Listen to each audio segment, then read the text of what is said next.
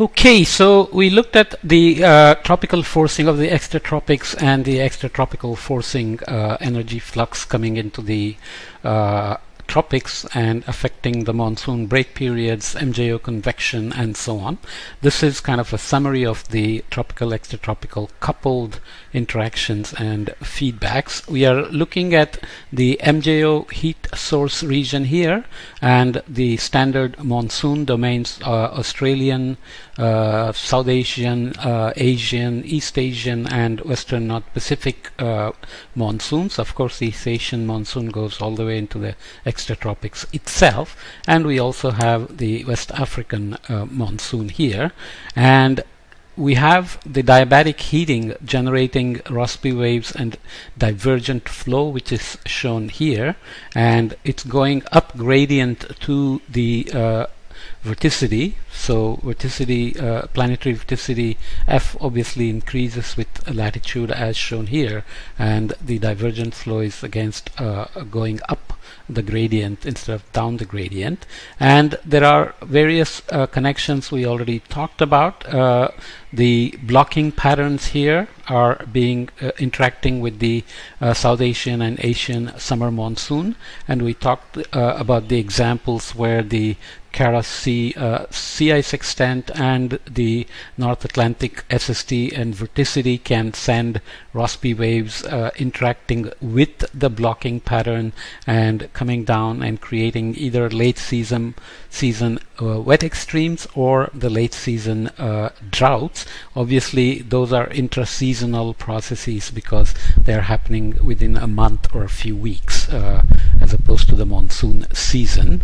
Then you have the PNA pattern, which is affected by the Rossby waves being forced from the tropical convection. There are of course Rossby waves going from the monsoon heating into the Arctic as well, and you also have Rossby waves going over and creating the interactions with the NAO, and we know that the NAO phase change then can feed back to the West African monsoon and triggering MJO convection, for example.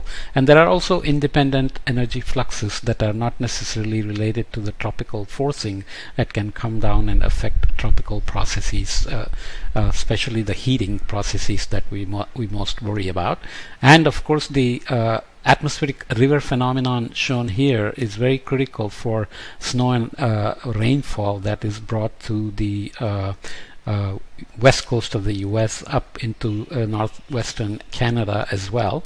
And you have the boreal winter teleconnections shown in these blue arrows and boreal summer teleconnections shown with these magenta arrows. So this is kind of a brief summary. I have actually a full chapter, 3 chapters actually, one on tropical influence on the extratropics, extratropical influence on the tropics, and tropical extratropical interactions and feedbacks in the tropical dynamics course. We don't explicitly focus on the interseasonal variability over there, but these links are obviously driven by sometimes background flows that are modulated by lower frequencies like the monsoon season itself or the El Nino and La Nina and so on, but the processes happen on much faster time scale. For example, the MJO heating onto the NAO happens with a couple of weeks lag, and same thing with the PNA pattern and so on. Nonetheless, looking at the January 370K isentrope PV climatology, you see the storm tracks and the jet streams there. You see the easterly jet here in the tropics with the westerly duct appearing as a main feature in the climatology of potential vorticity, which allows for extratropical Rossby waves to come into the deep tropics. There are lots of details on why this is so critical. The Rossby wave propagation depends on the background winds, background shears, zonal shear, meridional shear, and so on. So the waxing and waning seasonal variability of the jets storm tracks constantly produce what what are called recursive Rossby waves, Rossby wave breaking, and energy fluxes.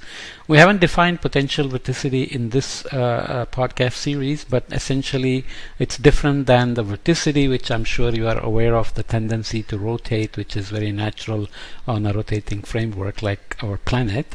Potential vorticity is something that is related to the fact that the atmosphere and the ocean are always stratified, so each layer isentrope, let's say, can have a vorticity. Why is it called potential vorticity? Because you can think of it as a ice skater, where ice skater is spinning, and by stretching her hands or pulling her hands together, she can change her rotation rate. So by changing the thickness of the isentropes, for example, the vorticity can change. So there is a potential vorticity that is associated with the thickness of the isentropes, for example. Okay, this is somewhere in the upper level. So seasonal change, you can look at July instead of the climatology, July climatology instead of the January climatology, and you see the monsoonal circulation changes, the strong easterly jet now over the monsoon region extending into the West African region, and you have now the tropical upper tropospheric trough, which is clearly streaming in the potential vorticity from the storm track region. There are similar teleconnections in the southern hemisphere, which we are not looking at, but they cannot be ignored. We've already seen some that occur this way as well. So if you look at the July 370 kPV climatology here, you can see the tropical upper tropospheric trough. So this is looking specifically at characteristics of the PV fields on 370K isentrope. It's same as the previous figure, except for the July climatology with U bar equal to 0. So the background zonal wind field is stationary. So these are produced from a model that Webster has been working with for a long time. The 370K PV field for 9th July 2012 in B, and I'm not showing C here, but you can see that the particular day the constant Rossby wave breaking and streams being produced, potential vorticity comes in.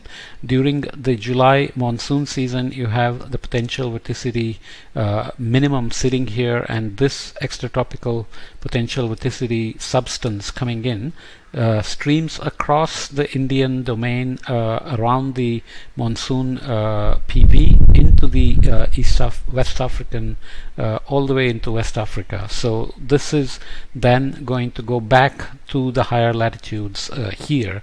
So essentially you have divergent circulation being produced in the tropics and working through the jet and sending potential vorticity substance poleward. So in the longitudinal direction, let's say you are here on the African longitude, and here you're in the northeastern Pacific. So you have distortion and breaking and recursive production of PV flux that is going to then come in towards the tropics equatorward through this westerly duct and the tropical upper tropospheric trough. So basically you have Rossby wave dynamics related to the divergent circulation related to the convection and diabatic heating, and the communication back and forth between the tropics and extratropics. So this is the key idea behind the tropical extratropical interactions and feedbacks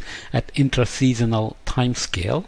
Hopefully you are convinced by now that these are occurring all the time, and obviously you are always looking for predictability. For example, if there is a Rossby wave coming from the North Atlantic into the monsoon domain, going to create a wet extreme or a dry extreme late in the season, can the signal be traced and predictions may be made at intraseasonal time scale, which can be very critical for agriculture, water resource management, even health, and so on.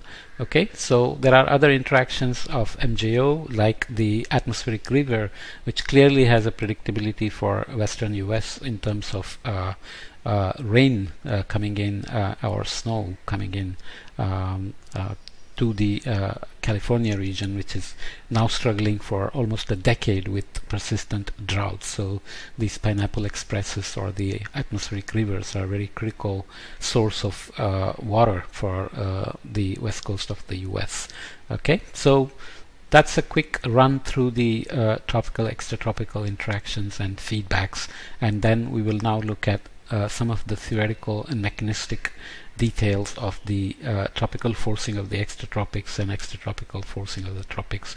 A lot of work has been done.